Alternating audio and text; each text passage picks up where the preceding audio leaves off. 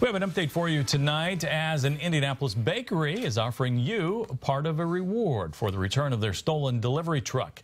The owners took to social media after the truck was taken, asking customers to keep a lookout for Big Red. After receiving several tips, the truck was found abandoned. As a way to thank customers and the community for its help, Taylor's Bakery will hand out a half-dozen free donut holes with every purchase tomorrow while supplies last. This will take place at the store located at 62nd and Allisonville Road. The bakery is open from 6:45 a.m. until 6 p.m.